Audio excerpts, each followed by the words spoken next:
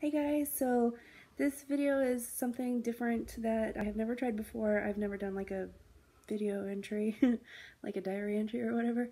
I always just do a little makeup demo, but I hope that you like it. This is just a little story about me and my job history and moving from my hometown in North Carolina to where I live now in Florida.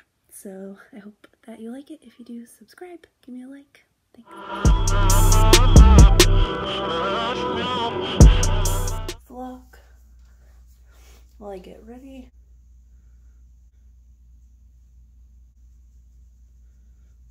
To use.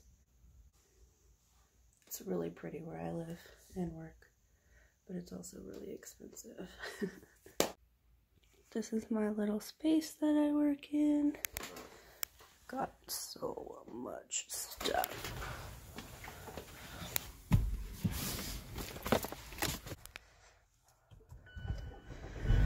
This is my car.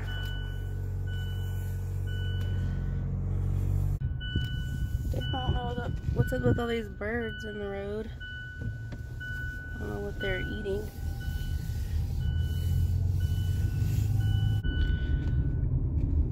I live in a gated community and the gate breaks down like every single day. So it's a pain in the butt.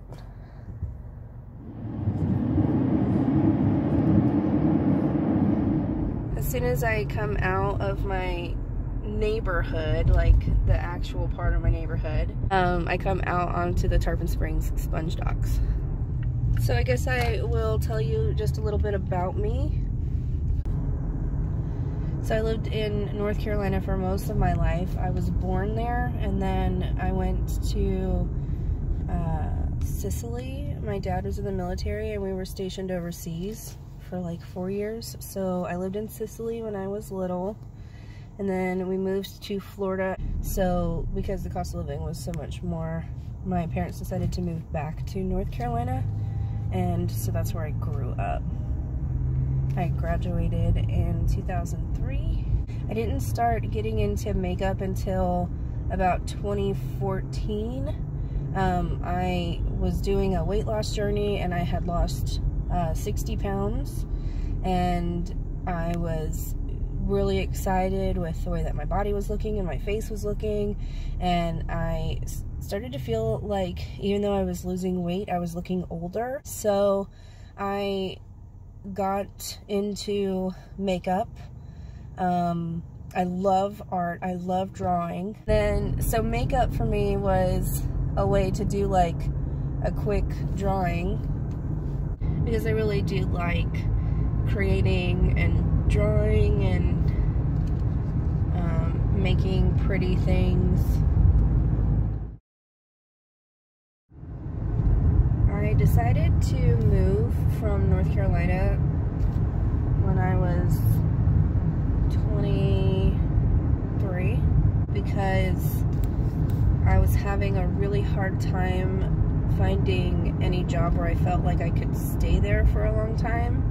Started trying to work at a sub shop, like a little restaurant sub shop, and that didn't work out, and then I started working at a grocery store.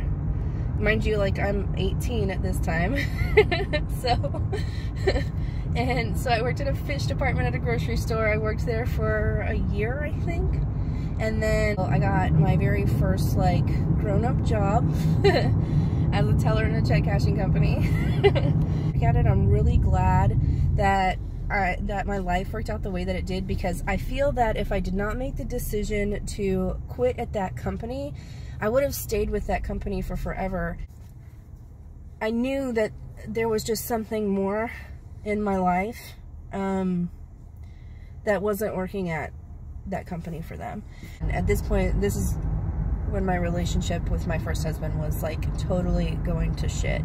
I was in a like super bad place, and all of that fell apart.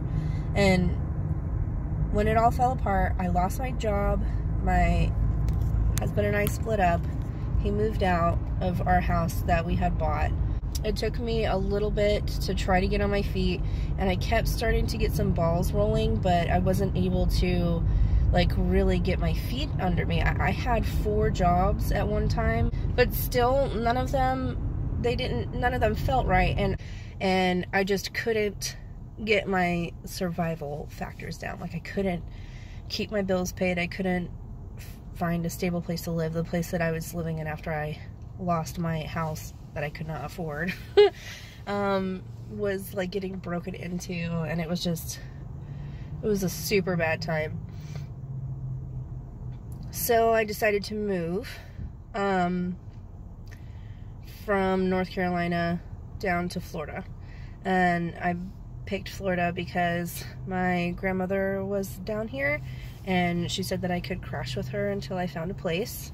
So I just started picking up my life in Florida, and it was being able to be in an environment where you don't know what's around every corner and you're not re-stimulated all the time from bad memories.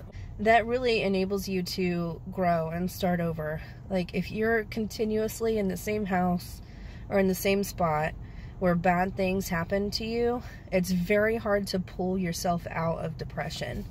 So I highly recommend, if you are in a rut and you just need a change in your life, like just try somewhere new.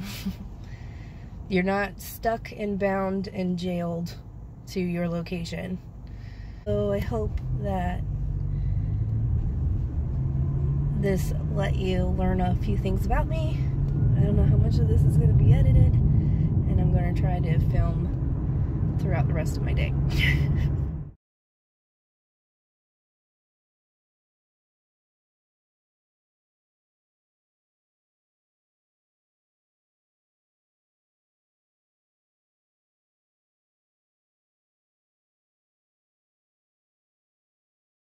Hey, good morning. Can I transfer to Mary Lou? Oh, okay. I'll call back. This week is over. This week is over. You week. The stupid week. Well, I'm out of here. that was a lot of curse words. Mic drop. Oh, there's been worse, you know, up front for the past hour and a half. I'm driving home. It's 5:30. I got off work at 5 o'clock. It's 5:37, actually. I got off work at 5 o'clock, and I have started my hour-long commute home. So it is super late, and I am ready to go to bed, but I just finished editing my video. It's just basically an experiment for me to try to talk more to the camera, because I don't ever do that. I always just do a demo of makeup with some music, and to try to change it up, I wanted to do a little bit of diving into me. So I hope that you like it. I hope it wasn't boring. If you did like it, let me know what you liked about it. If you didn't, let me know what you'd want me to work on. I always like feedback, so but I hope that you enjoyed it. Yeah, look at you, boy, I invented you. Gucci tennis shoes, running